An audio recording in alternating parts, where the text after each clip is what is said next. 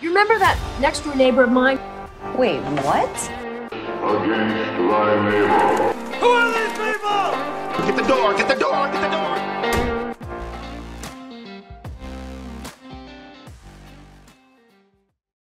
Oh, isn't that nice? Look at that. Hey guys, welcome back to the Next Generation Podcast. I'm your host, Oscar, and in front of me is our co-host and my wife, Elma. Hi. And as you can see, we have a different setup today, and let us know if you guys like it. We are very fond of it already. I like the whole intro stuff. I don't know. I think it's cool. But nonetheless, we do have an awesome episode for you guys today. A lot of cool stories. And we do have a little bit of an announcement to make. If you follow us on Instagram, you probably already saw this. Even like our own little YouTube community post stuff here. But we actually opened up a little form for you guys to submit stories or videos or audio, whatever you want. And if, if you get lucky, we might choose you. So we can actually read a few stories of you guys and give out our unsolicited advice. See if we can help with that. But for today, we have an awesome episode, like I mentioned earlier. And a lot of cool, interesting stories. Do you want to go ahead and just jump into it? Yeah. Awesome. All right, let's go ahead and actually play the first story here. Am I the a-hole for denying an older woman shelter from a storm? I, 23 female, am an avid hiker in Australia. Last week, I encountered a middle-aged woman around 50 years old as I was coming off a trail. She was walking in my direction as I came out of the bush. It was strange to see her. The sun was almost down, and the weather was starting to turn. Also, this was an intermediate collection of trails at best, difficult even for me at worst. And she didn't look super athletic.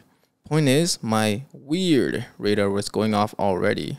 She walked up to me and stopped, standing too close for my comfort, gestured toward the clearing where my car was parked, and asked whether it was my car. No greeting or anything.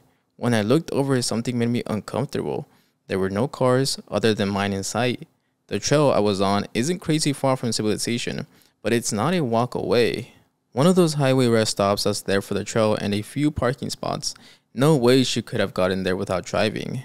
I let her know that, yes, it was my car, to which she responded something like, "Perfect. There's a storm coming. I can't be caught in it. I need to get home."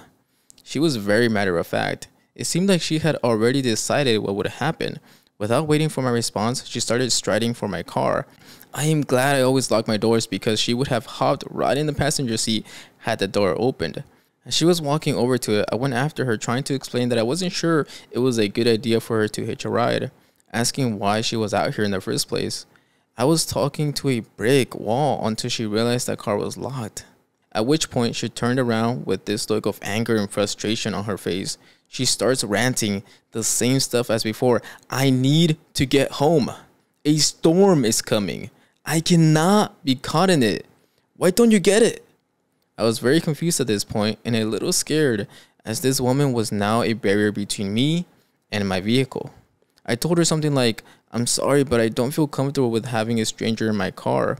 She stared me down for a few seconds, I guess trying to gauge her chances at asking again. And just like that, the anger drops from her face and she's silent. I was really uncomfortable. I asked if I could call someone, if there was any other way to help. She starts walking towards me, scary, but then right past me. I'm still asking her questions, then just saying things like, "Hello?" and "Excuse me." No response. She walked to the other end of the rest stop and maintained eye contact with me as she sat down on a log, then just stared at nothing.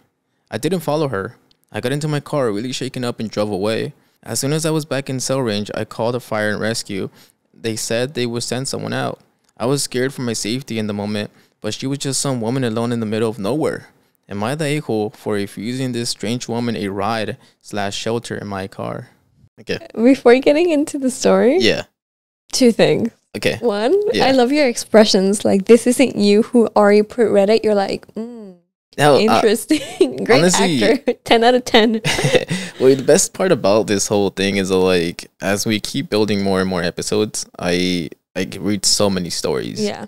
I read so many that like they all get kind of like saturated. Is that the correct word? No. Well, they all like it's kind of hard to remember them like specifically. So these stories, I'm not gonna lie, I already kind of forgot them. Like I don't know them by memory. So like some of these are like, oh, what? And you get to just listen to it. Yeah, it's nicer because I don't have to actually be reading, so I can actually pay attention more.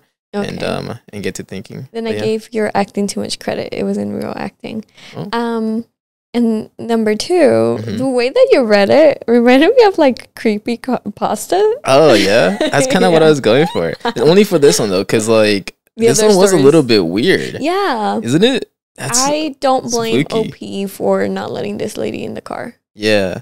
Now, honestly, okay, I don't know if this is like some sort of like childhood trauma or whatever it is, maybe goosebumps or something that caused this. Not in goosebumps. I don't mean like actual book. goosebumps, like the book, and Yeah. and the I'm more so talking about like the series. I don't know if you remember the Goosebumps series. Yes, I remember. Oh my god, those were freaking terrifying as a kid. But anytime we go hiking, I have like a really bad feeling.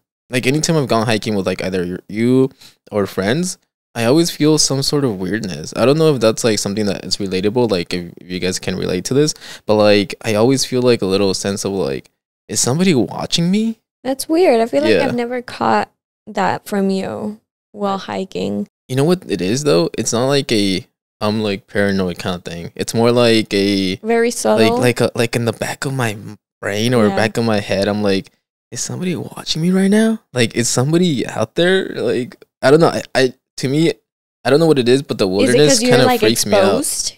Maybe, and maybe because I lose. Okay, well, also, I've gone on hikes where I lose complete cell phone signal or whatever. Yeah. Yeah, like most. If it's a good most, right? hike. It's a good hike. It's yeah. like that, yeah, right. And like I think maybe it's like a fear of like not being able to contact anybody. Mm.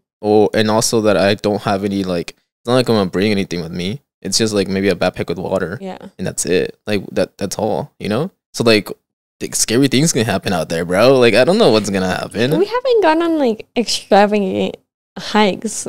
Not you and I know. No. I've gone with hiking with friends before. Okay. Like when I was with my running team. Oh yeah. I used to go like on a pretty like long hikes. I think you got lost once running. Yes, I did, dude. Yes, I did. Maybe That's scary. where it comes from. No, it happened before that. Like I've always just had it even since I was younger. It's weird. I don't know. Okay, Hikes well- are iffy. For the story, Yeah. I don't like how this lady approached with so much entitlement. Yeah, like demanding. Yeah, didn't say hello, didn't introduce herself, didn't say, Yeah. "Can I have a ride?" You know, it was like a matter of fact, this is gonna happen and you have Yeah. no choice. And I feel like something that I talked to you about recently was how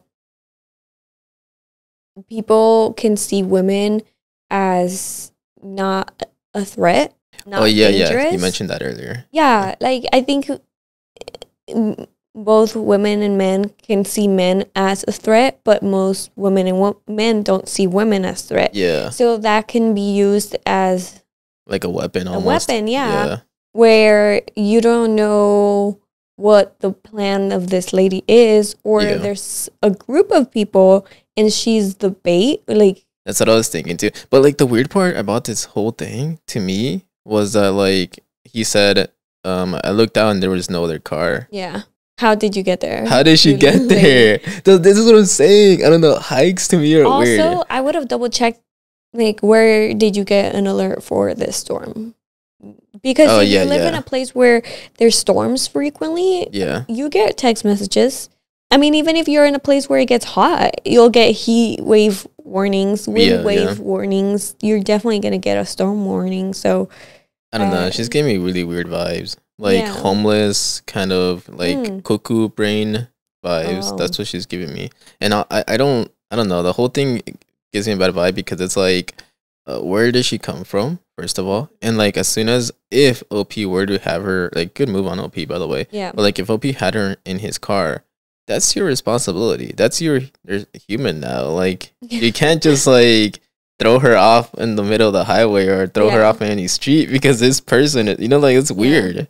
So like yeah, I And don't- based on some like Uber videos I've seen, I Yeah. know that most of them can be fake, but it can be hard to get people out of your car once they're in your Yeah. car, it's you know? true. Yeah, Unless you put hands, like what? How else do you get someone out of your car? push him out. Yeah, no, I think OP did a great move here. OP gave suggestions like, "Is there anyone I can call for you?" and stuff like Yeah. that. And I would have already not done that because of how she replied and how she was communicating Don't back. you get it? I need to Yeah. get out of here. But before kinda that, thing. I think my approach would, if Yeah. she had been a normal human being and asked, "Hey, there's a storm coming Yeah. and I don't have a way to get back home. Do you mind giving me a ride? I live here and Yeah. so and so. I would have, in that case, been, I don't feel comfortable with that, but is there an Uber you can call and I can wait here with you until it arrives or something like that? And a feature in your car, your keys, that most cars have, I think, is if you press the unlock button once, it will only unlock the driver. And then you have to press it twice to unlock the other That's the kind ones. of stuff I never really thought about until like we got a car together and stuff. And you're like, oh yeah, this is like regular protocol for women. Yeah. I'm like, what? I mean, I didn't know this. What the heck? Yeah. This whole programmable thing, whatever. Yeah. Crazy. I also programmed the car so that Yeah, you if did. the car goes into park, it locks all the doors. Yeah. Yeah. It's a little annoyance, but in the overall scheme of things, I'm like, it's probably better for our safety and stuff Yeah. like that. Yeah. Yeah. I mean, I recently saw a video of a girl that ran some errands, I think, at Target, Mhm. and she is missing.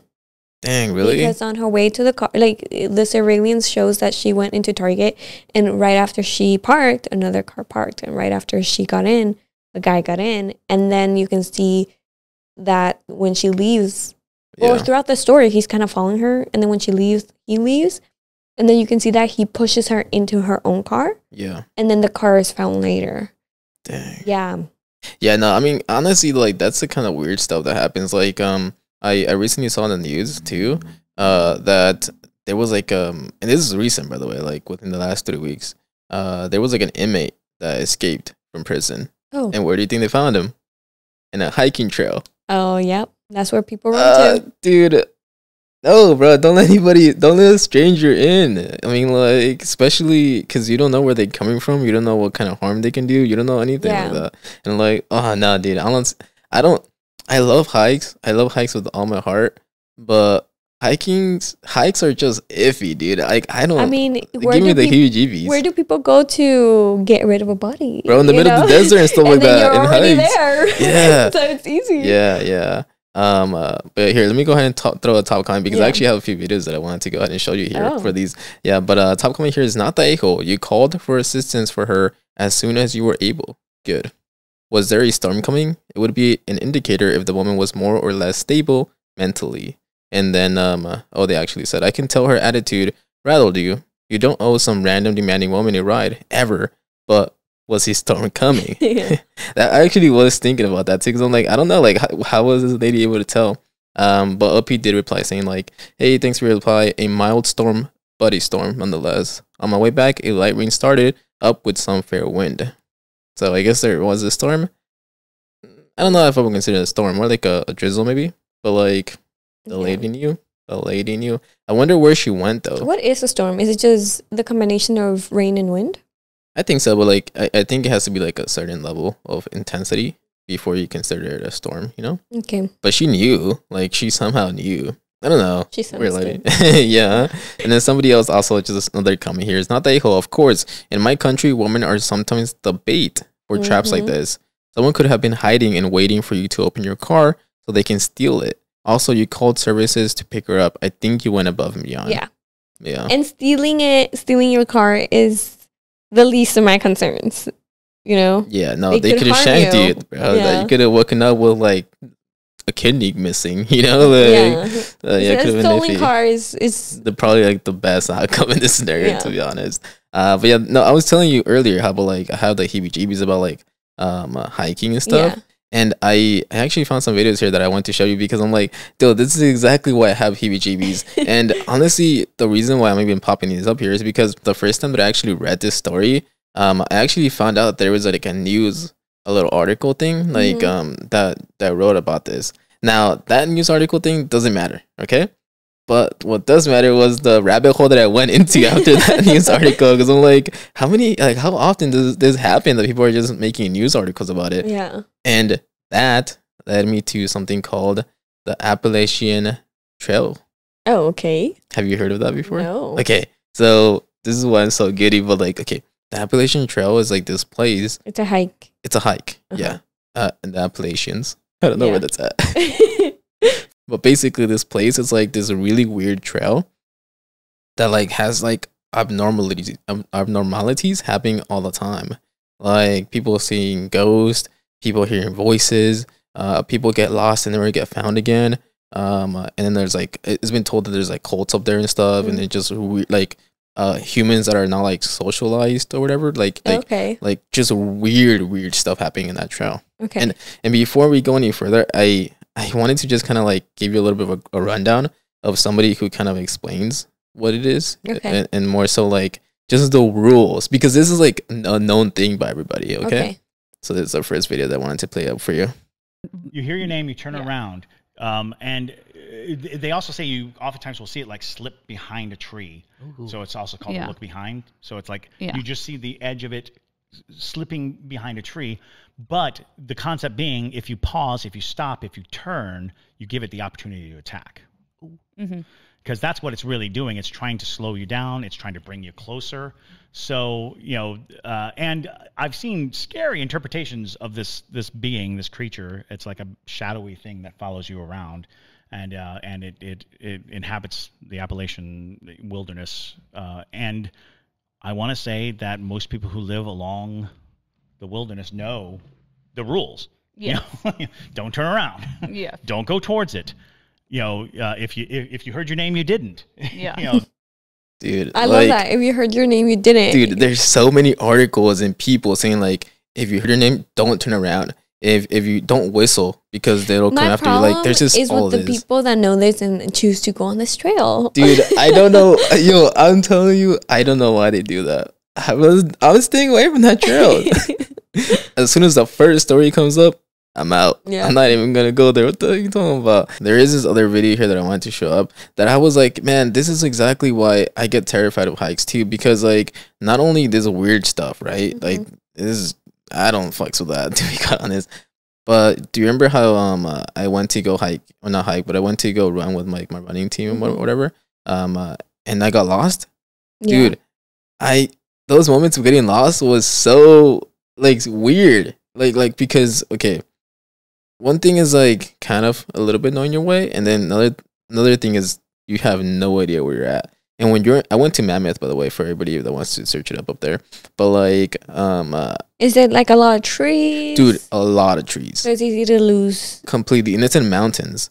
And you know what else? No cell phone service. So we went on a run, blah blah. And at one point, since we were like the faster group, we separated it, and we were supposed to lead a pack, right? But the fortunate the fortunate things about the people who are slower is that like they got to run with like the coaches, so the coaches knew the trail. But the ones that were faster, which was us group of like I think it was 4, we got lost up there.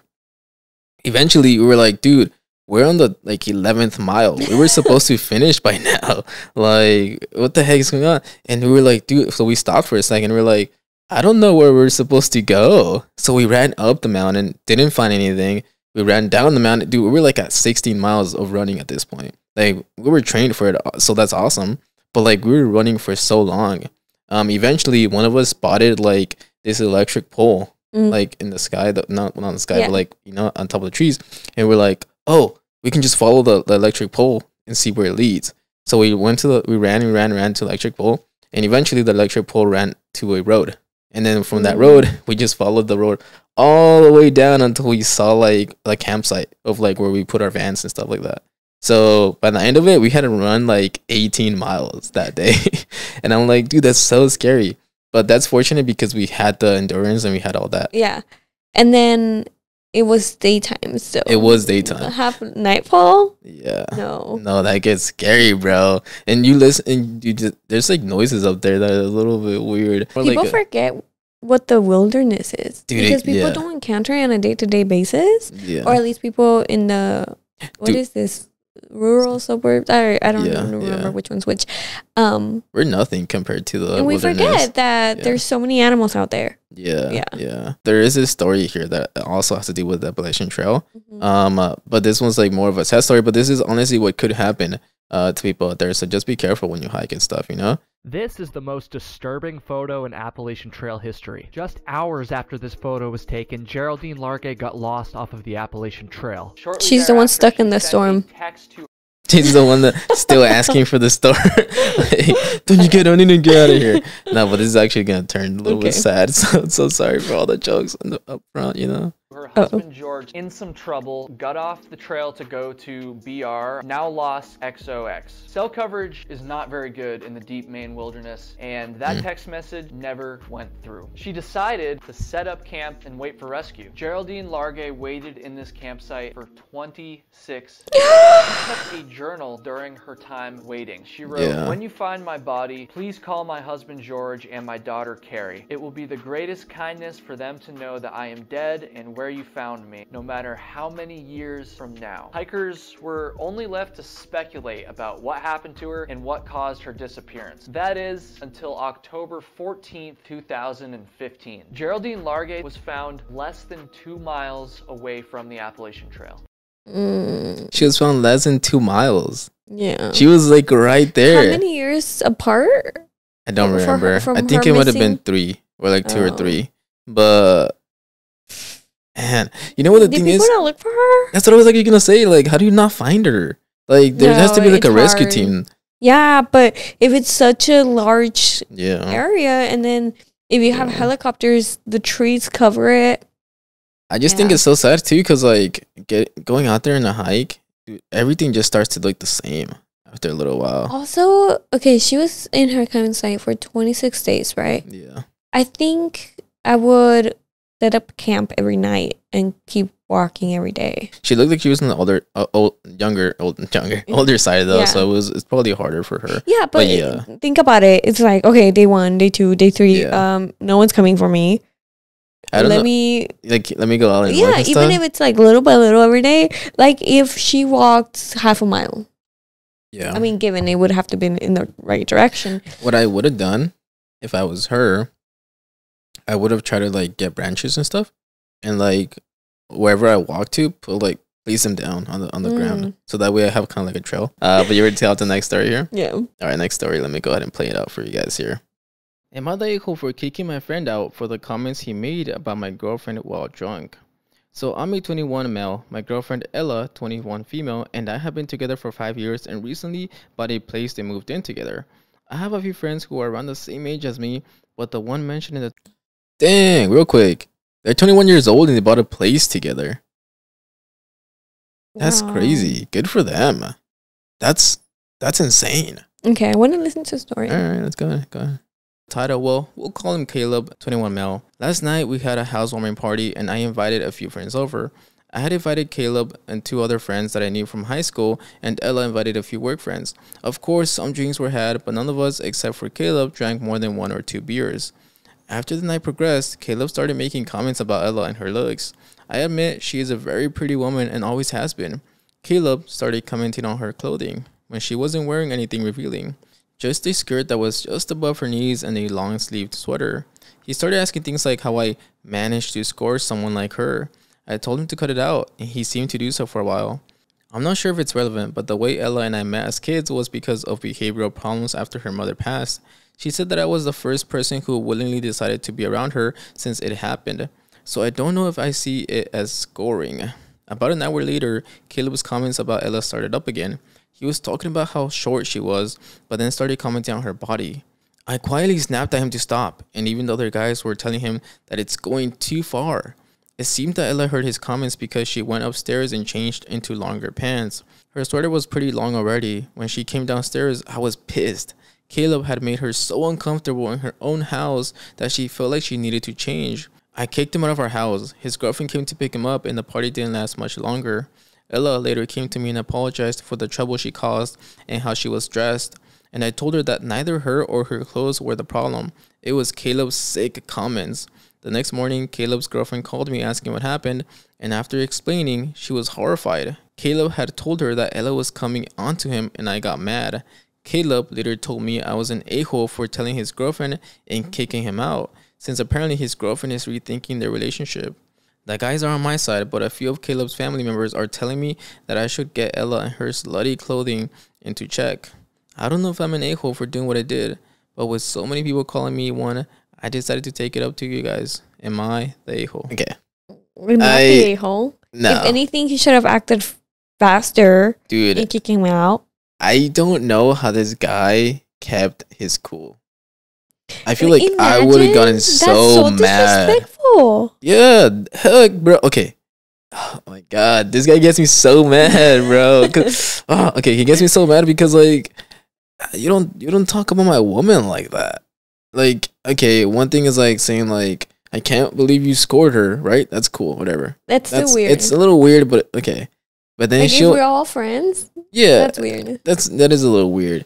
But like, let's say he then start talking about like the way you're dressed and stuff like that, and like how you look. I'm like, dude, like you stop that, or I'm gonna make you stop. Like, no, you can't be doing that. Like that's so disrespectful. That's so messed up. Like, no, and no amount of like drinks, is okay with that. You know.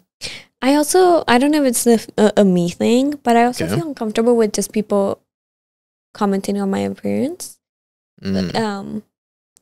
Like I think people saying, "Oh, you look nice." Yeah.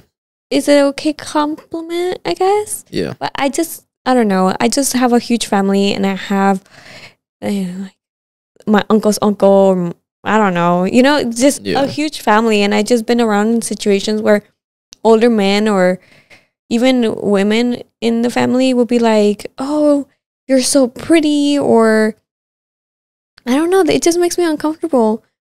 Like, might be you thing. I'm not gonna lie. It's just when it's like I can definitely see it when it's coming from like a weirdo, like in a weird place. I think that's when it's. And I guess like the issue that I have is with it's still family, but it's like those far off removed family, like my mom's uncle. They might as well be strangers. Yeah. It's when you have a huge family gathering, and I don't know. Sometimes they just feel weird. Yeah, and it makes you feel weird about what you're wearing, and it's like you might be wearing something totally fine. Yeah, I mean, in this case, she was already wearing like a long sleeve sweater, maybe just like I don't know what it was, a skirt, I think it was, or I think it was a skirt. A long sleeve sweater is by no means like a sexy thing to wear, or like a I don't know, a dressed up or revealing kind of thing. It's or. In this way, like not at all. And then this guy is like making comments like, no, that's weird. Yeah, just being like, hey, you look nice today. Yeah, that's fine. Yeah, like, and then he tells you to stop and you keep going at it. No, this guy, I don't know. He sounds like a real piece of work because like he told his girlfriend, oh, it's because she was coming on to me. No, you don't. Okay, he's a liar. Yeah, and he's also apparently can't like. He's not a friend. Heck no. He can't hold his alcohol either or whatever because I don't know. I can't even blame it on the alcohol. I think he's just like a really weird person, like almost kind of perverted. I don't know, just weird. He gave me bad vibes. That's not your friend anymore. Mm-hmm. I say cut. Yep. Snip. Get rid of him. Yeah, there's no need to keep people like that. Like I feel like. I don't know, maybe this sounds weird, but like I feel like friends are there for you, right? And it's cool, but I feel like good friends provide value in a way, and whatever it is, value it is, like whether they make you happy when you're around them, or they provide support or whatever it is, right? Maybe you just like him, whatever it is. As soon as a friend no longer serves you, not necessarily serves you, but like the value is not equivalent to what they're taking away from you, then like that's not worth it anymore, in my opinion. And I feel like this guy's like bringing really, really bad vibes, where I'm like, the value of whatever he is for you is not equivalent to whatever he's taking away. I would snip. It sounds like weird to talk about friendships like that, but I get what you mean. Maybe. Yeah. It's just people in general in your life, they're there for a reason, and it needs to be for a positive one. And it doesn't mean that they're always like, if they're having a bad day and they want to vent to you, that doesn't mean that, oh, they're negative. No. It's just overall, are they bringing positive energy, just positivity into your life? And if they're draining or making you feel uncomfortable and stuff like that, they're negatives. That's in a negative. Your life. Yeah, exactly. And if you're having more negatives than positives, or really strong negatives, then that's a relationship you need to cut. Yeah, I'm happy that he did stand up for her though, like in the sense where she was like, I'm so sorry that I ruined the party for you guys. And he was like, no, you didn't ruin the party. Yeah. Like, she didn't even say anything. The fact that she's like, okay, let me just go change, and because I feel uncomfortable in my own home. That's really cool of her. She should have stood up for herself a little bit, but it shows that she didn't want to like cause harm or cause any like disturbance and make stuff. Other people feel uncomfortable. Yeah, I honestly, as Caleb's girlfriend, if I was her, I would also. Yeah, I'm like, no, that's almost like emotional-ish cheating, almost. Like the way you're thinking about her like that. I don't know. That's some sort of like bad. Like, what are you thinking? Because what you're already saying. Whatever he did is not. It's not cool in a relationship. I agree. Yeah, but top comment here is not the a-hole, and also overall rating not the a-hole. Obviously, Caleb is a giant a-hole, but for me, the worst bit in this whole shit show is this. A few of Caleb's family members are telling me that I should get Ella and her slutty clothing in check. She was asking for it. Ugh, the misogyny is real. Yeah, I mean, if Caleb is like the way he is, and his family is reaching out to you also. Maybe they're like really close friends, somehow, like family friends. I don't know. That's weird. Yeah, like imagine your best friend's mom calling you, being like, "How could you do this?" No, I don't think I could never see her doing that. And like, you guys are close, you know. Yeah. Somebody else commented, "Not the a-hole, not the a-hole." Not the a-hole. Absolutely disgusting behavior from Caleb. Good on you for defending Ella. Neither of you are in the wrong here. Caleb has shown his true colors and is never going to change. It's time to cut him out of your life. I don't know if he's never going to change, but yeah, it's time to cut him out. I would have got no contact on this homie for quite a while, to be honest. But yeah, I feel like this is pretty straightforward, right? Just you don't want people like that in your life. Yeah. So. Next story. All right, here it is. Am I the a-hole for lying to my fiancé about how my first divorce really went down? I, 34 female, have been with my fiancé, 40 male, for 6 years now. He proposed a year ago and we were looking at a small October wedding. Before I was with my fiancé from 21 to 26, I was married to my ex-husband, 34 male. Those were some of the happiest and worst years of my life. My ex was the most attractive guy I have ever met. And even now, he looks like a 24-year-old instead of an almost 35-year-old. However, we were stuck in dead-end jobs because we were both high school dropouts living in Alabama. We were creatives who wanted to save money to move to New York or LA, but never had any money. We both worked in service positions, but I felt that most of the people who walked in the doors were just idiots. I grew to hate serving them, and this reflected in the tips and performance reviews I got. Meanwhile, my ex would get mad at me for not showing up to work and saying the people I served deserved basic respect from me. I ended up quitting my job, and my ex made me take the job at the hotel where he worked, and I got more depressed because I felt like life was just passing me by, and my ex expected us to accept our life was just going to be about work. We got into more fights about how he had to convince the manager to not fire me. Finally, I got so depressed that I started talking to a friend of mine who was a nightclub dancer in Atlanta. I took a train there and tried out. I was ashamed to tell my husband that I was doing this behind his back and didn't want to face his anger over me quitting the job he got me. So one day, I just packed up and left. My ex filed for divorce and listed abandonment as the cause. We only had $2,000 in assets. To settle the divorce, my ex mailed me a check for $900, assumed our credit card debts, and that was that. He has never contacted me again, so I assumed he was not hurt. I eventually became a hospital receptionist and met my now fiancé, who is a radiologist. I told him about being divorced once, but said that we grew apart, and then sat down and amicably worked out a divorce. My fiancé replied it was a mature decision that spoke well to my character. I thought that the omission of detail was far from evil. I was not unfaithful or abusive. However, in the midst of announcing our engagement, a friend of my ex resurfaced, and he was able to contact my fiancé without my acknowledgement. From there, my fiancé dug up information about my divorce, including the fact I was accused of abandonment by my ex. He even talked to former friends of mine. He finally confronted me and said that I lied about how I ended things with my ex and called me cold. He said that this gave him cold feet about who he was marrying and that he wanted to postpone the wedding indefinitely. I am heartbroken. He is now staying somewhere else and says he needs time to think. We had an argument where I was angry he invaded my privacy about something that happened a decade ago. I have been supportive of his career and stuck around for 6 years waiting for him to be ready to commit. Am I the a-hole? I hate the fact that Alabama divorces are public record and he's using that to defend his actions. Alright, like, you just hate that because it's going bad on you. Oh, I hate that murder is punishable. Ah, shoot.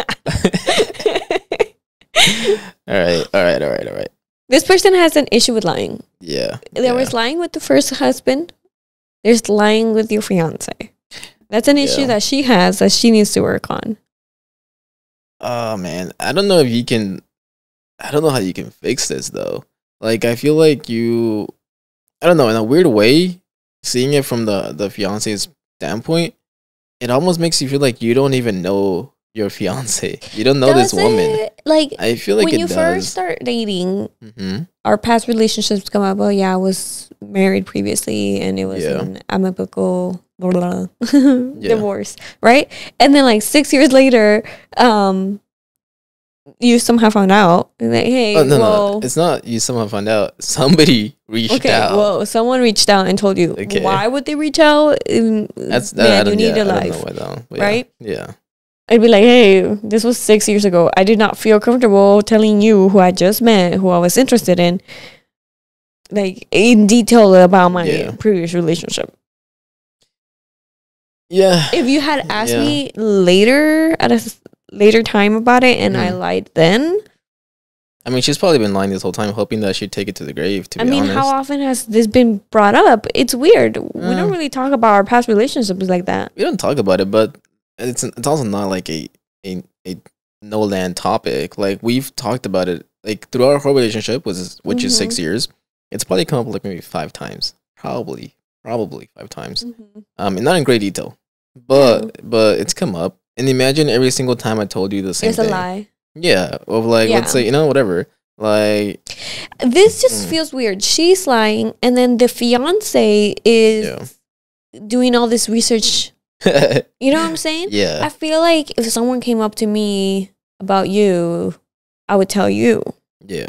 But that's a dangerous road, just because in bad relationships, in the relationships where they're completely lying to you, they could be lying to you about their name, everything, identity, and someone brings it up to you, and then you bring it up to the person that's lying to you. Yeah, bro. There was there was like, what was it? Yeah, so there was like another also thing where like there was a guy who he was doing like some drugs or whatever, like drug selling or whatever, like all that. Yeah, whatever. Nothing crazy, but like I think he was selling like drugs and stuff. And then he was taken to court.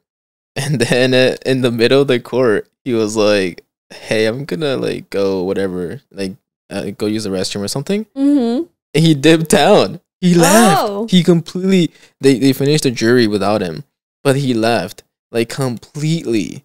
They can finish without, wait. Yeah. The guy being accused. He's being like whatever it is. I don't know much about law or whatever. Okay. But like he wasn't already captured and like he wasn't already whatever. He was like going to jury or whatever, all that stuff. Yeah. And so I don't think that sounds right. If you're the plaintiff or whatever, that's a word in law.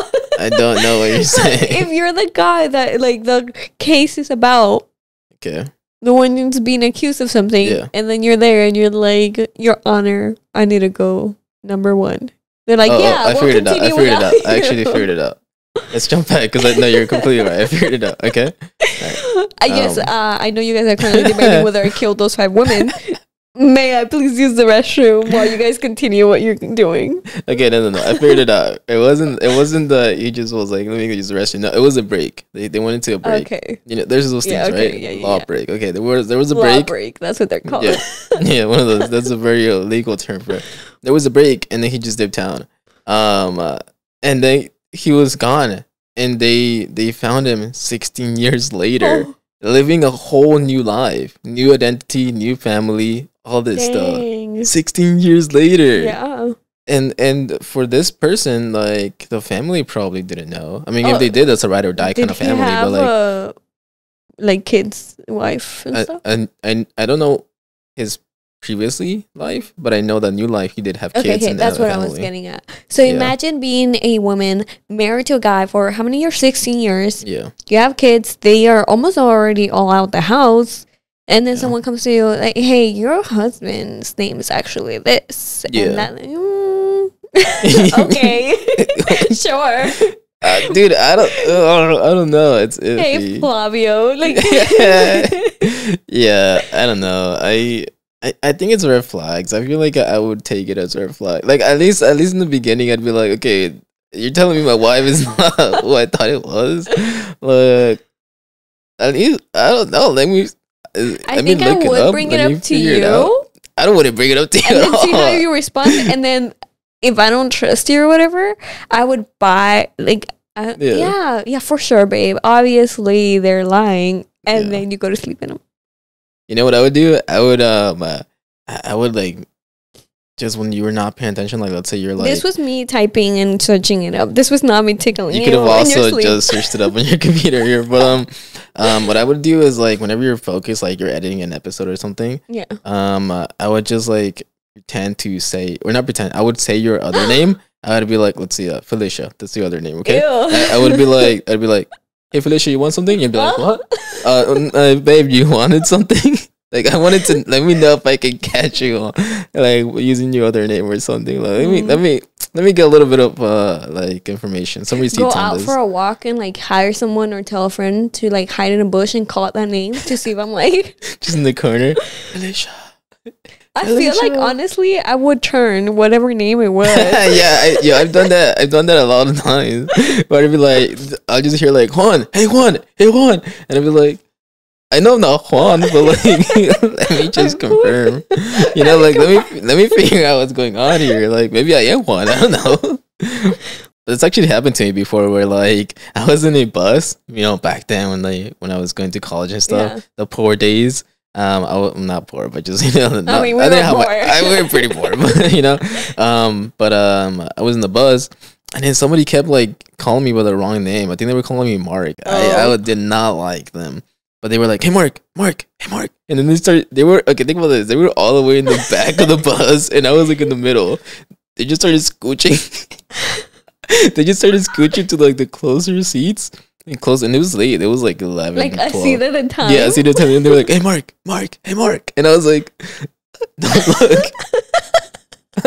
Like, my stop is almost here. Yeah, like heck, I'm gonna get on the next stop even if it's not my stop. And you know what else? Like, I guess his stop like came earlier than mine did because he was at the door and he was just there. He was just looking straight at me, and I was like, and I could see him from my peripheral. He was like, "Mark." And then he just left. I'm like, dang, this guy really went a lot to try and get my attention. But I knew him, but my name was not Mark, you know. He went to go try to find you on Instagram or whatever to tell you, hey, I just saw you. Yeah. And he's looking for marks in his Instagram. Just an hour of like, mark this, mark that. Yeah, no. But that does happen to me before where someone's calling me the wrong name. But yeah, every now and then I'll look. But this story is, I don't know. I think it's iffy too because like, if she's done it before, I think what he's scared of is that he'll do it again. And depending who the person is, abandonment, that's hardcore, bro. Yeah, straight up just leaving. Yeah, she couldn't face her like fears. That's the thing is, see, that's kind of like a coward's way out as well. Like it's not like he was abusive in any way ish. It more seemed like he was trying to help her get on her feet. It seemed like she was kind of reckless. You can't keep a job. No, dude. I got you a job. Yeah. You're sad. Let's figure that out. Fine. Yeah. You want our life to go somewhere, fine. But, I mean, you do that while still working. Yeah.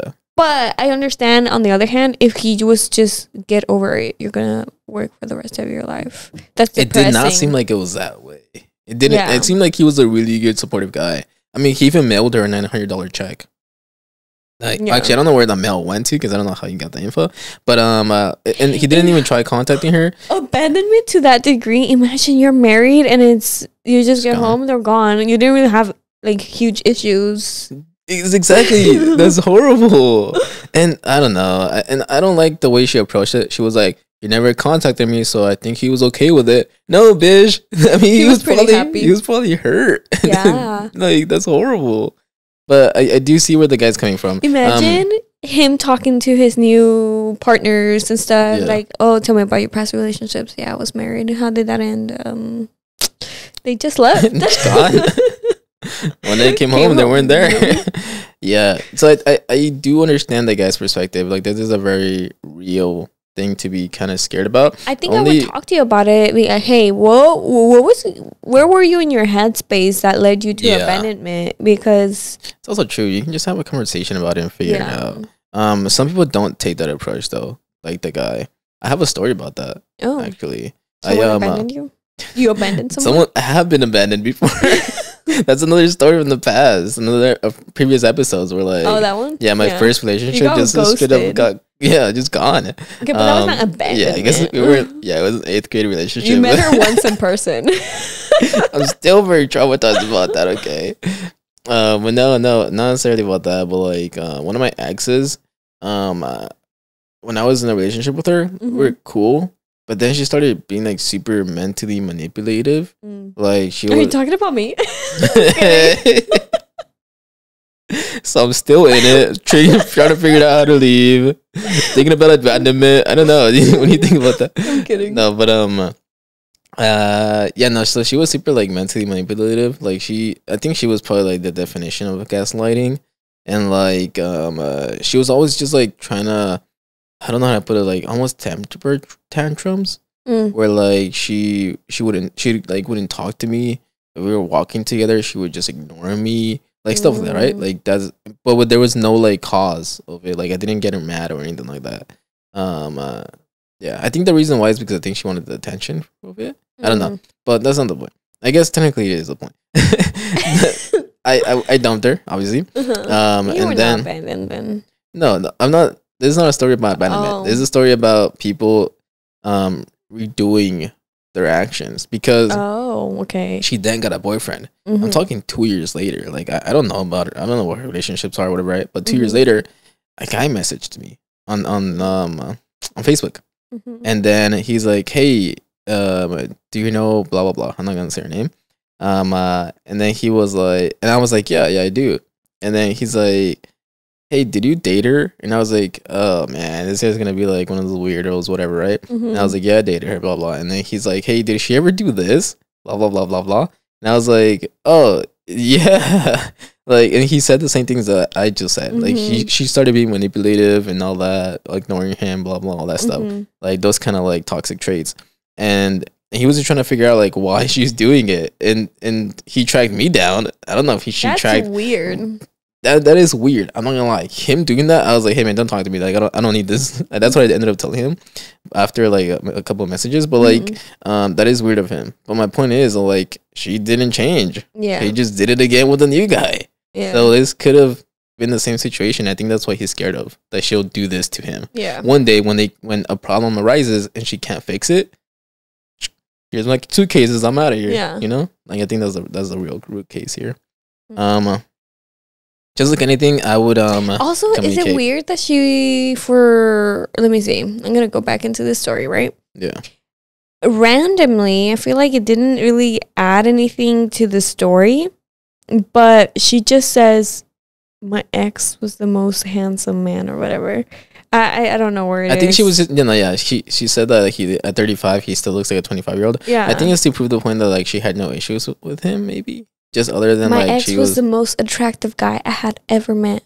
Almost like she's trying to like why did you need to add that in there? She's trying to like brag or something, and like I could land this man. I don't know. But maybe she's just wait trying a to prove the second. point I missed this line too. Those were some of the happiest and worst years of my life. Okay, I don't think I would refer to any time that I had with an ex as my happiest. Yeah, you know, I get you. All my happiest moments are with you. Yeah, the better version of everything, huh? Yeah, I don't know. This lady seems a little bit cookie, but I'm not gonna like say she's unsavable. Like I think she's okay. She grew up. She's waited 6 years with this guy for him to propose. It seems like she's ready now. She wasn't ready before. She's been waiting just to abandon him once the papers are signed. Maybe, huh? But it seems like she's ready to commit to this guy. Like I don't think she'll repeat the same thing. But as everything, I would communicate that to him and figure out a way to do it. Like figure out you know your husband better than anybody. Talk to him and find the perfect way to let him know like, hey, I'm here for the long run. You know, like I'm not gonna do this again. With whatever it is, maybe tattoo his name on your hand. I don't know. Maybe something like that. Maybe his face on your like, you know, upper body. I don't know. Whatever it is. Maybe try something like that. You know. But top comment here is he never contacted me again, so I assumed he was hurt. Ma'am, you ghosted a whole marriage. That is a big red flag for any partner. Of course, it matters you lied about it. And then somebody else said, "You're the a-hole. You lied to your partner about something very significant. Maybe you didn't hold that marriage in high regard, but to most people, marriage is not taken lightly. Yeah, you don't have to tell your partner every detail of your past, but the fact that you told him something completely opposite of what happened and he found out from someone else makes everything you say now not at all believable. You lost his trust and you have to accept the very real possibility you probably won't get it back. Especially when when you told him about how you amicably yeah like got a divorce, and he complimented you on that, and he said that's so mature of you. That says so much about your character. If you are starting off with a lie, misconception, and that ain't it. First impression is a lie. That ain't it. Something that he values, obviously. Yeah. That ain't good, man. That's comment here is you started off your relationship on a lie. You broke his trust completely, so yeah, you're the asshole. This is your karma for how you abandoned your first marriage. Dang. Didn't even think about that. Yeah, karma hit, huh? Yeah. It do be karma. Like I said, it's not a complete loss. It's not a wash. I would a wash? Yeah, that's what the cool kids refer to, like, slang. Grandma. Yeah. Yeah. So it's not a complete wash. Oh, cool kid. Just figure out a way to make it up to him. All he needs right now, as a member of the man community, is for you to back him up. Like give him a reason. Give him support as to why he feels like he can no longer trust you. Yeah. Like make him believe in you again. Yeah. Whatever way it is. You need to do the effort to gain trust again. Yeah. It ain't gonna be just granted back to you like some sort of like magic, wand or whatever. But yeah. You ready for the next story? That looked okay, I'm ready. Let's hop over to the next one. Am I the a-hole for telling my mom she can't talk to my kid about her miscarriage and take him to the grave? I, 28 female, have a son, 5 male. I was adopted and grew up the consolation prize for the miscarriage my mom, 68 female, had at 20 weeks. We had to go to this fetus's grave every year. One of my earliest memories was her forcing me to give my favorite stuffed rabbit to the grave. I grew up with her venting about how hard the miscarriage was to me, and I honestly think it was super inappropriate, and it made me feel like a second option to what she actually wanted. I obviously was never good enough. I recently found out that she took my son to the fetus's grave and told him about it. I told her that's an off-limits topic and he has no business hearing about her miscarriage at 5 years old. Now, some people in my life are saying that I'm an a-hole for telling my mom she couldn't tell my son about his dead aunt. But I think I'm justified in not wanting him to have to hear about it too. It was literally 30 years ago. Am I the a-hole? All right, I think we probably should have given a trigger warning on this one, just because it is regarding miscarriages. Okay. Trigger warning there. Thank you. Very good. Yeah, no, that's pretty fudged up. I can't imagine. Bad grandma. I can't imagine what you go through. Yeah, it's with tough. A miscarriage, and you need to have a support system, definitely. Yeah. But bringing your kids into that maybe is not the best thing to do, especially as kids. Very likely not the best thing. Something. I would probably stay away from that. Maybe when they're adults, that's something that you can share with them. Definitely don't make them give your stuffed rabbit to the fetus's grave. Yeah. That's weird. Maybe more like if you want to do something like that, maybe be like, hey, as you know, I did have like a baby that passed away. If you want to take one of your toys to them, I would appreciate that. Mm-hmm. That's more healthy instead of you're at the grave and you're like, give him your rabbit or whatever, or give her your rabbit. We had you because of you know. It's like no. Don't also, do that. though, OPs, I don't know. I feel like it's a little insensitive to keep calling it the fetus's grave. Yeah, I would refer to its name probably. If the mom had given name. Yeah, that's true. The baby, but just or the auntie. baby instead of like yeah, baby is probably better. Yeah, I don't know. Maybe that's actually correct because like that's the more what's it called, medical term for it. I don't know when does a fetus turn to a baby? Is it the same thing? Synonym? Okay, that's a whole nother debate that I don't want to get into. Okay. Go ahead. But my point is, if this miscarriage is a sore topic for your mom, I don't think it's nice for you to call it the fetus. Yeah. You know? Like, let's say your parent passes away and you're really close to your parent and you have their ashes and everyone refers to them, oh, those ashes? You know? Like, the person, you would want them to refer to. Seems almost like racist. Those ashes. It's just weird, you know? It's a little insensitive.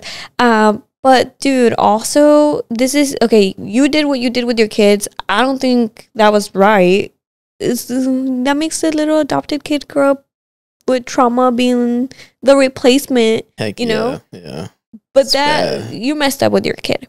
But now, this is not even your kid. This is your grandchild. You know what it is, man? You know what it is? Like, I don't even think this is like a case of like, I guess, yes, you did mess up with your kid. And you are messing up with your grandkid. But I don't think she's messing up on purpose. I think this is like a medical thing. Like, I think she needs like therapy. She needs therapy because for sure. That ain't normal. That's you don't trauma. do that. That's a lot of trauma that she's like holding on to, trying to like for 30 put years. it on kids. Yeah, that's a long 30 years. That's trauma that she hasn't been able to get over, that she's like looping. Just keep looping. And she's like trying to, I don't know if like this is like the any sort of medical sense or whatever, or psychological sense, but I feel like she's trying to almost fix it by telling other people and making them like acknowledge it. I'm not a therapist either, but I feel like I know all this stuff, you know? I just know it. But no, I feel like she's trying to like make other people acknowledge it almost in a way so that she can keep it alive. Does that make sense? I feel like she hasn't moved past it. Yeah. And by that, I don't mean that something that, oh, they're no longer hurt by this.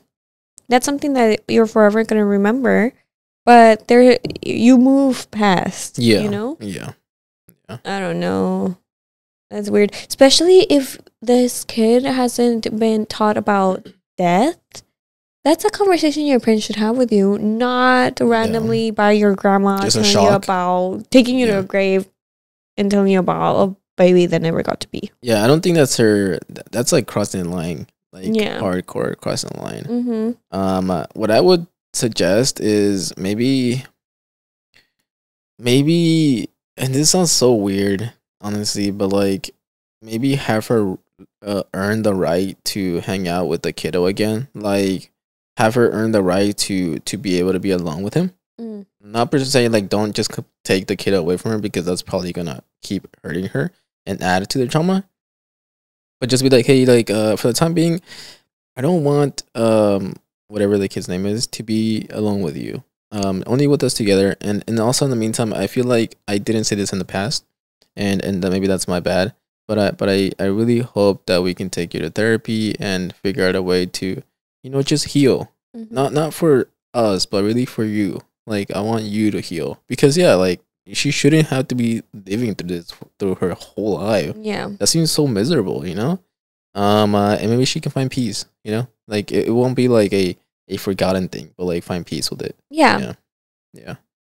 I think it also depends though on how the mom reacts once you tell her, hey, that is crossing boundaries. I'm not okay with you talking to my child about touchy subjects like that. Those are subjects I want to talk with my child, and I don't appreciate you to taking him to the grave without letting me know. And depending how the mom responds to that, hey, I did not know you felt like that about me doing that. I didn't think it through. I apologize. Won't happen again. Yeah, I think we have to see where she stands in like terms of mental stability, and then go from there. Is there a comment? There's actually an edit, and then there's a few top comments. You want to go to jump into it? Yeah. All right, edit. Thank you so much, everyone, for the support. I was somewhat gaslit for my whole childhood, and this thread has really helped me to see how messed up it really was that she constantly trauma dumped on me and put her grief on me during my childhood. I'm definitely going to consider going low contact, and if my son tells me she's brought it up again, likely no contact.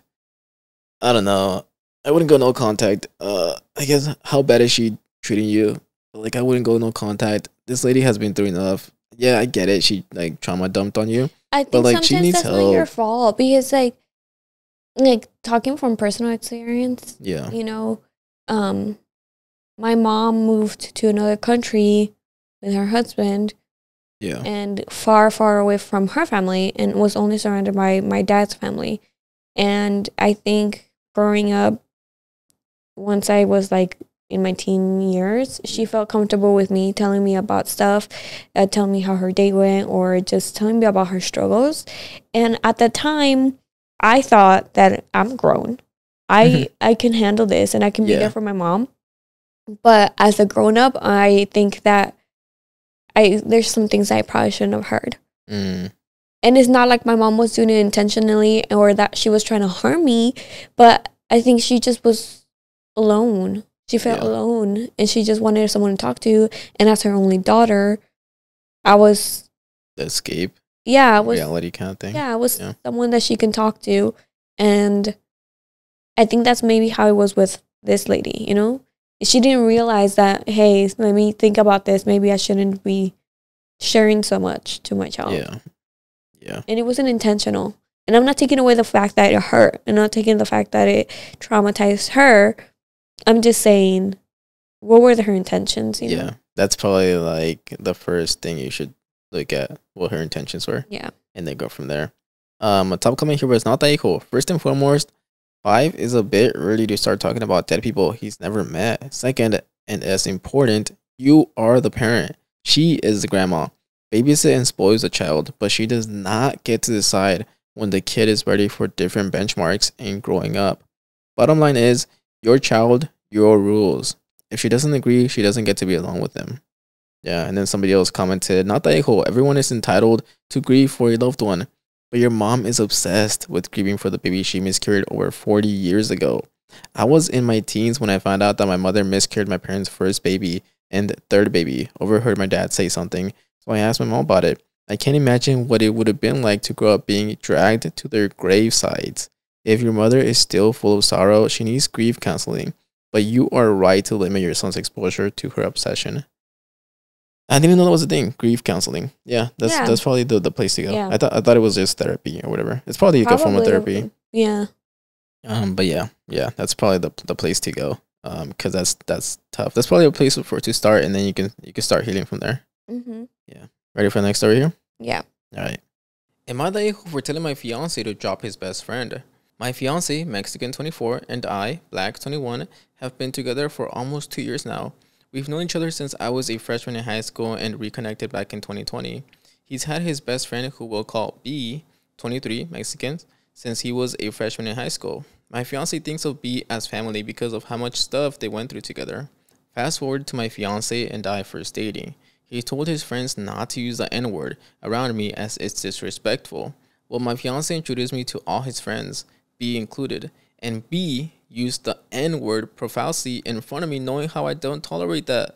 My fiancé, at the time, laughed and said, I already warned him. So that being my first impression of him, I already don't like him. Fast forward to a few weeks ago, my fiancé was showing me something in his group chat with all of his friends. I see a text from B, and it says, go hang out with your cotton-picking wife while you eat rocks.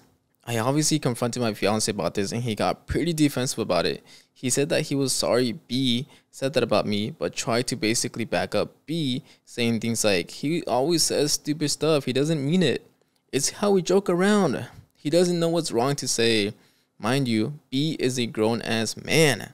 Then my fiancé tried to defend it again by saying, he's been my brother since high school, when no one else wanted to be my friend, stuff like that. I explained to him that if my family or friends ever says something racist towards him, I'm dropping them without hesitation. He said he understood that, but he's known B longer than he's known me. My fiancé said he dropped B as a friend. Only problem is that they all played together on a game called FIFA, and if my fiancé were to stop talking to B, then all his other friends might drop him. Basically, my fiancé won't drop him because he's scared of losing his friends. I genuinely don't know what to do in this situation. Not the FIFA. Not the FIFA. Man, no. You need to get yourself a man. That's a boy. The part that was funny was she said, if any of my family members did something like that to you, I would drop them. He's like, I understand that. But I've known him longer than I've known you. She's known her family members her whole life. Yeah. What? No, but also, like, a friend versus, like, a significant other, like, the values are, pretty obscured. Like, just because you've known him for a couple years longer doesn't mean that, like, they're your priority. They kind of met around the same time, no? Because she said freshman in high school, and he also met the friend freshman in high school. Well, not necessarily. They went together for almost 2 years, the fiancé. Yeah, because they reconnected in 2020. But they all kind of met around the same time. And even so, that's not many years for it to be a huge bonding friendship. It ain't. I mean, I would kind of understand if it was like they've known each other since they were like 5 years old. Yeah. Or like little kids. But like you with your best friend, you guys met in elementary? Yeah, elementary. Yeah. But this dude, you've met him in high school. Like that ain't nothing crazy, Yeah. I definitely think that there's 2 problems here. The first overall and pretty clear problem is that like this guy is allowing what's it called? B to be racist. Yeah. Like that's the overall clear problem. But I feel like the second problem here is that your fiance doesn't think there's anything wrong with it. Yeah. And is okay with it and doesn't want to drop it. I think those are 2 really major red flags. Like he just says stupid stuff. He doesn't mean it. I've told you that I'm not comfortable with him talking to me like that. Yeah. Or it's like if like one of my friends has decided to call you like the B word. Yeah. Like all the time. Like I guess there's you can fall under 2 categories. Bish. Bish and also the Mexican slur for the B word. I didn't think of that. I didn't think of it either until I said it. I was like, wait a second, I guess you fall into 2 of them. If you say that you have an issue with it and I allow them to still refer to you like that, that says a lot about me. Yeah. You're supposed to defend me. Heck yeah. I feel like that's what you do as a couple. You like defend your spouse or whatever because that's your main priority, not a friend that you met in freaking high school. Yeah. And even the girlfriend, the fiance, all she asks is they don't do that around her. Yeah. That's not even a lot, Like I feel like you should defend me in private as well. Yeah. Like within your friends. Heck yeah. I think that not like they're really racist. Like that's really, really racist. The whole like cotton picking thing, that's messed up. That's like way over the line. Like like way, way over the line. Honestly, the biggest, and this is one is a hard one because like the biggest problem here isn't a thing that you can resolve. It isn't something that OP can solve because it's a problem with her fiance. Like he fears losing his friends, but like reality is those are not good friends. Yeah. So, like she shouldn't really be fearing losing them. They're not good friends if they have like a group chat where B can say things about OP like that. Yeah. And the fiance be okay with it and try to excuse it. And the friends don't even care that he said that. Like, nah, they're all toxic. Like, get them out. Does anything change for you? Because he said that B was the one person that was friends with him. You know what it is though, and this is something that like I feel like people hold on to, and I don't think it's healthy. But like I think like you saved me. Yeah, forever. Exactly. I'm in your debt. Exactly, and like but they were just in the moment of weakness and in a place where like they were low on the ground, and sometimes. From time to time, I can't say everybody's horrible, but like sometimes there'll be like that person who wanted to be your friend. That's true, and was a good friend to you. But sometimes there are those who just happen to also be at a low point and to try not to be so alone. Just kind of hitch a ride with you and hope like that you two can kind of at least not be loners together, like alone. Alone and be loners together more so.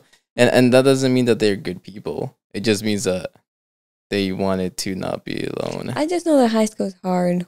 It is hard. But I don't know. I feel like you don't hitch yourself to somebody who's a bad person. And if you start noticing that they're a bad person, some people can serve you for a time, and then they're no longer serving you. Exactly. Yeah. Make other friends, make new friends. Like I myself have made new friends as I continue to grow up and get older. I capped out making new friends a long time ago. Yeah. Like, I don't need. You got your little circle and that's it. Yeah, I don't know. For me, I keep making more friends. I think when you do make more friends, you start to realize like the positives and negatives of other people. So like there's friend groups that I have that I'm like, they're super positive and I like that. And there's other friend groups that I can be a little more relaxed with and they're joking around, a little more satire, you know? So like this guy just needs to expand his borders a little bit.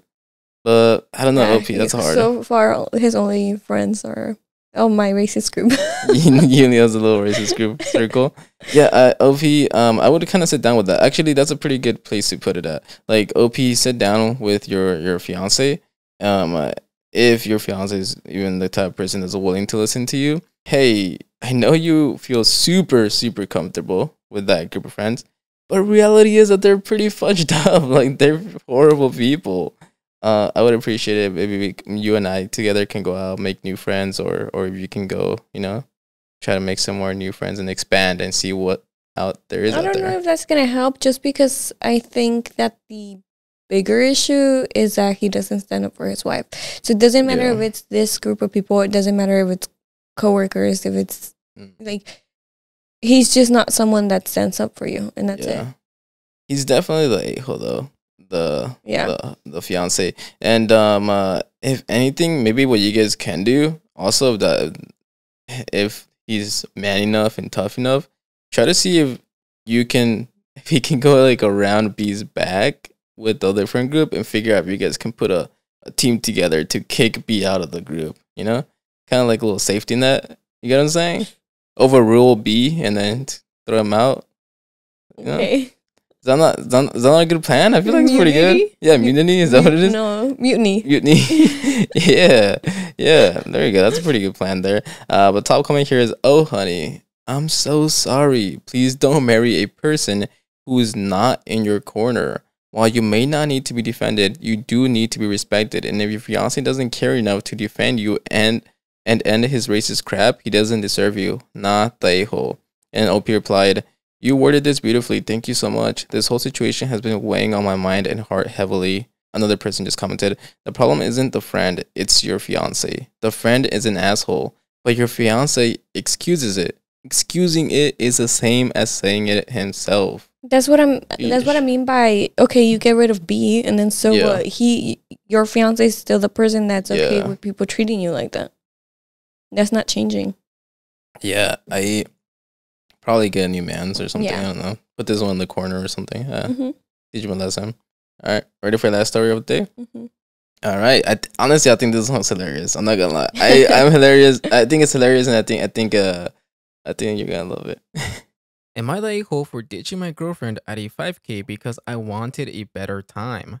My girlfriend, 31 female, and I, 36 male, have been together for about 2 years now. We live together. About 9 months ago, I picked up running as a hobby and I have since grown quite fond of it. I currently run an average of 25 miles a week. A few months ago, I decided I wanted to try a 5K or 10K, and after some Google searching, I found a 5K in my city that looked fun. I registered for it, paid the fee, and decided to start training specifically for it. I mentioned it in passing to my girlfriend that night, and she asked if she could come too. I was psyched about the idea of running a 5K with her and said yes, but warned her that she would probably want to start training because I was going for a sub 27-minute time, which might be tough for a complete beginner. She said she would like to train with me, which again sounded fun. The next morning, I woke up at 5 a.m. for my run, as I usually do, but my girlfriend was not up for it and told me she'd go later. This continued for a week and then 2 weeks, and finally I managed to get her up once for a run. She was miserable the entire time and I basically didn't get any exercise. Last Friday, the day before the race, I asked if she was really up for it. She insisted she was. She then told me that she would just skip gallop it, like she used to do with her mile runs in middle school. I asked her to demonstrate what a skip gallop was, and she showed me this bizarre sidestepping gallop as if she had cast on her legs. I told her it seemed like a really inefficient way to run, but she insisted it always worked for her. Saturday was the day of the race, and right off the gate, she utilized her skip gallop strategy. 2 minutes in, I realized that she was already completely gassed. She started asking me to wait so we could walk together. I apologized, told her I loved her, and left her behind to finish the race. I ended up with a time of 26:43, beating my goal. After the race, I tried calling her, but she wouldn't pick up. When I made my way back to the car, I realized that she had left me. I took her number home, and right when I walked in the door, I was met with cries shrieking about how I ditched her. I tried to calm her down and explain that she kind of brought it on herself, but she was not interested whatsoever. Yesterday, she gave me the silent treatment all day. Do I deserve what I'm getting here? Am I the a-hole? Dump her. Dump her? Is that what you're talking about? Yeah. What's a, I saw like the little bunny? No, dump her. Oh, dump her. Okay. Thumper? Is that what you thought thought you I said? Thumper. I was like, what? She's running like a thumper, like the little bunny. I don't understand how she's running. I cannot even picture it. Wait, you think you're gonna dump her over the way she runs? No, I would. No, I'm saying dump her because she's giving you a silent treatment. She abandoned you in the during the that race. That is kind of crazy. That's crazy. Dump her. Like, I don't know if I would dump her, to be honest, but she definitely is like those are kind of a brat. Like, those are childish behavior. I wish I could see her running though, dude, because I can't even imagine how it looks like. Like, okay, so the way they described it was that it's like she has like casts on her leg, and when you have casts, that means you can't move them, right? You're like they're kind of stuck. You're like they're stiff, right? Like let's say you had a cast here, you'd have to go like this, right? But that's if you have it over your knee. When you get a cast, you normally have it all over. I don't know. She said broken legs. So like pretend this is my leg, right? You would have to run, so you'd have to run like this. Is that her gallop? Is that? But he said side gallop. I don't know. Can we look that up real quick? What is a side gallop? I don't think anyone's gonna show us because I think she's a unique one running like that. Side gallop technique. Yo, I don't know. I don't know. Oh wait, yeah. What is this? The side gallop. What the? Wait a second. Wait. I think I found it. Okay, it's a straight up skill. Like yeah. Here, look. The side gallop. Body faces forward, on our toes. Oh. Both feet off the ground together. She's like skipping, side skipping. Yeah, she's side skipping, but both feet stay on the ground. Okay, well that's it. But like, I don't think that's very good at all. I mean, if you skip forward, I feel like that's pretty fast. Dude. I can skip forward pretty fast. Okay, but like the side gallop, No, she's crazy to think that she could run like that without 5K. Yeah, a 5K. And just in general, a 5K without any practice. Yeah. Of course, you're gonna be tired by 2 minutes. Yeah, I think what it is too is maybe it's not her fault completely. Just because I've known people that fantasize the idea of being able to run a 5K easily. But so they think like, oh, I've ran before, like from here to I don't know, like a few. One time like I ran a mile. Yeah, there we go. I could run a 5K. Yeah, like exactly. Like I ran a mile back in 8th grade, and yeah, I'm pretty sure I can still run I can run a 5K. What is that? Just two miles? Or People whatever? don't understand. Like they're not conditioned. Like they don't realize that at a point that they ran that. It was a long time ago, and they were able to recover faster, and everything they have more about energy. their body is different. Yeah, but also like you gotta actually 1 mile. Yeah, you could probably like muster up the energy to run 1 mile, but more than that, your body's gonna feel it. Yeah. So yeah, no, she definitely she was kind of dummy bear. And see, she's really selfish. Yeah. This is something that he has been working hard for. Yeah. And he has a personal goal. And you want him to just walk it with you. Yeah, nah. I don't understand running in general. Why would anyone? Do you know you don't have to? What if a bear chases you? You gotta practice with this kind of stuff. I already told you I'm giving up. Well, I'm running for my life, and I'm gonna outrun that bear. No, you know what? You're gonna save me because that bear is gonna go after you. Think so? Probably, huh? Yeah. I think it's more fun to chase than to eat something that's dead. Yeah, guess so. Like, how long has this been dead? Yeah, a little stinky too. Like, what's going on, dude? I'm not gonna outrun a bear, and then what? You climb a tree? Okay, that bear is gonna climb the tree too. Like I just don't. I'll figure something out. But my point is, I have gone with you to a 5K. Yeah. I definitely stood at the finish line. You sure did. I'm not gonna run that. No, I mean that happened to my friend too. Like that 5K. Man, I'm gonna call you out, homie, if you're watching this right now. But like that 5K, like the one of my homies that I actually used to run with a long time ago, he went to the 5K, and I don't know what his like training regimen was, but as soon as we got there, he's like, "Yeah, I'm gonna beat this time, and I'm gonna be so you fast." guys had blah, like blah. It was like a group of 5 people. I remember, and I hadn't met really any of them except one from high school.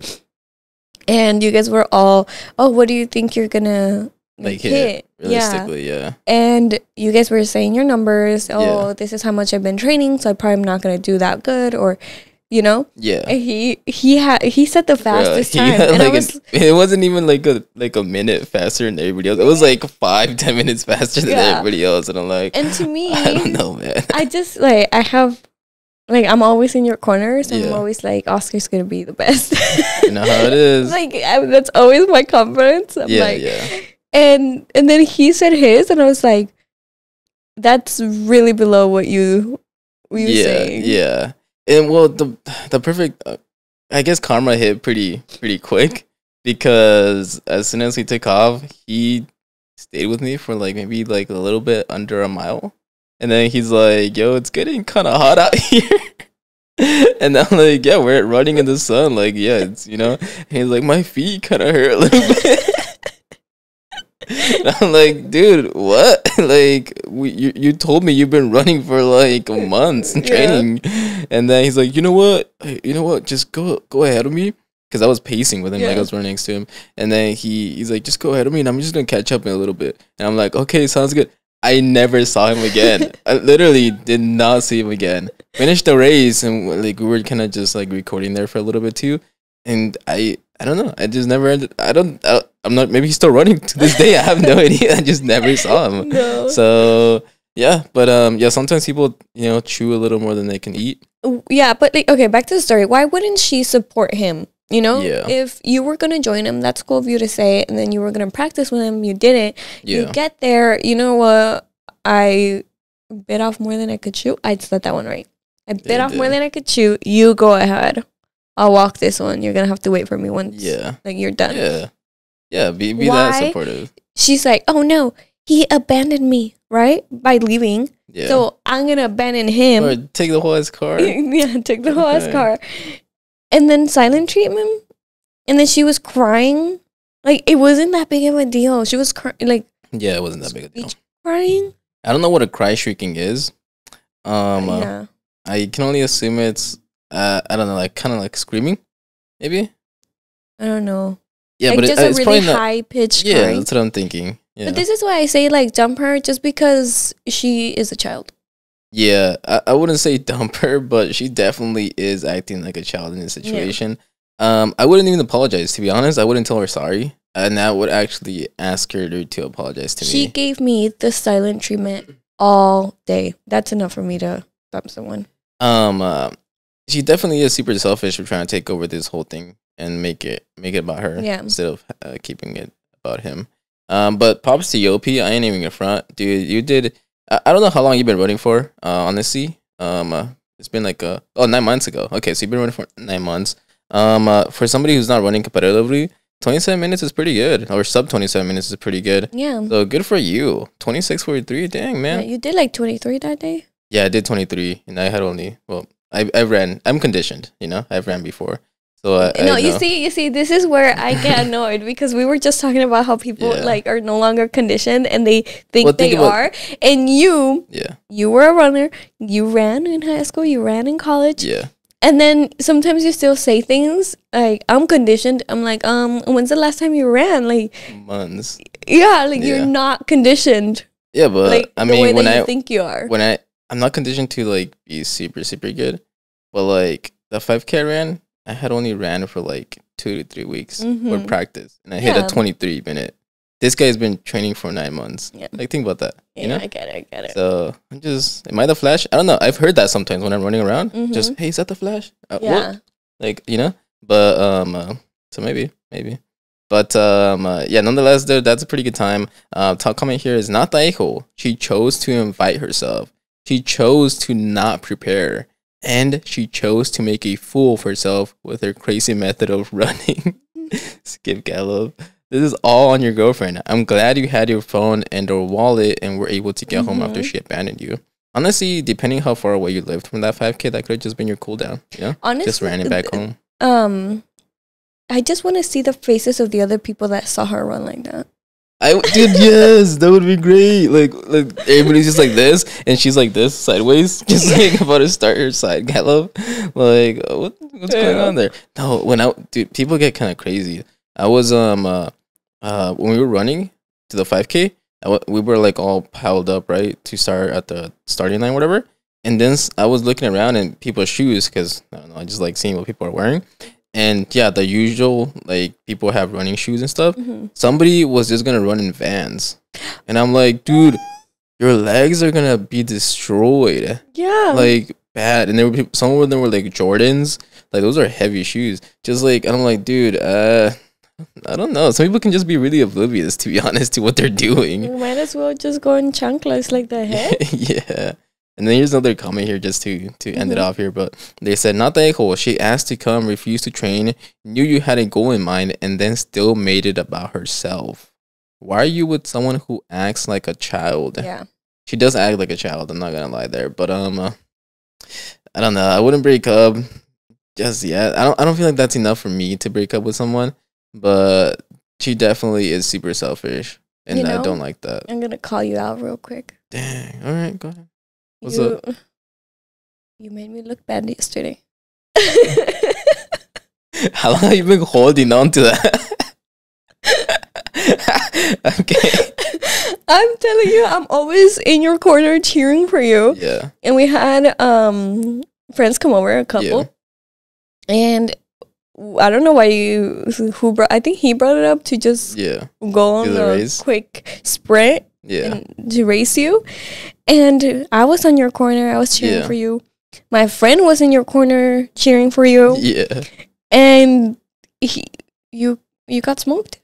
Yeah, well, gotta lose sometimes. Gotta keep other people's self-esteem up sometimes. You know, they don't want to like make him look bad. You know. No, you honestly, made me look bad.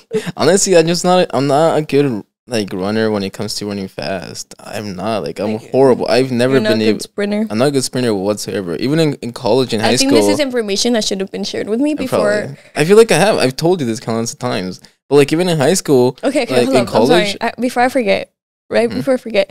Okay, we were a little turned yesterday, right? A little. And I stopped myself, but I was this close to when Casey like asked for a race against you. Yeah. I don't know. Were you gonna bet? Yes. Were you gonna put money down? Yes. That's horrible. That's how turned you were, that you were gonna wager money. Am I a horse to you? I'm just like, that's what you do with like those racing horses. You just wager I was about to say, okay, my initial thought, I was like, bet $500. And then in my head, I was like, well, what am I saying? Bet $100. And then something shone light on me, and I was like, just stop. Don't say anything. Yeah, I'm so happy you didn't say nothing.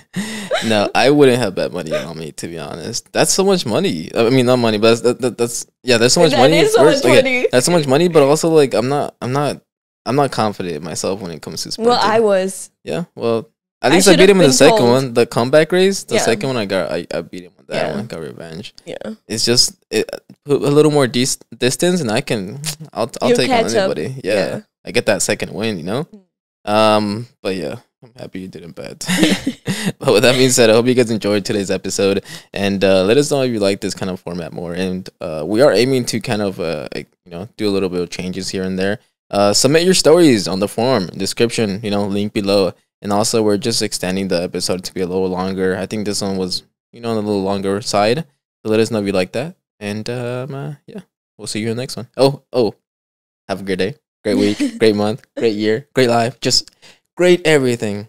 But yeah, see you in the next one. Laters. Bye. Anybody who's new, who's looking at this video for the first time, subscribe, bro. Join us in this crazy neighborhood of ours and, you know, just have some fun, silly times with us. Hear some Reddit stories and let's see where the heck this goes. We'll see you in the next one. Laters.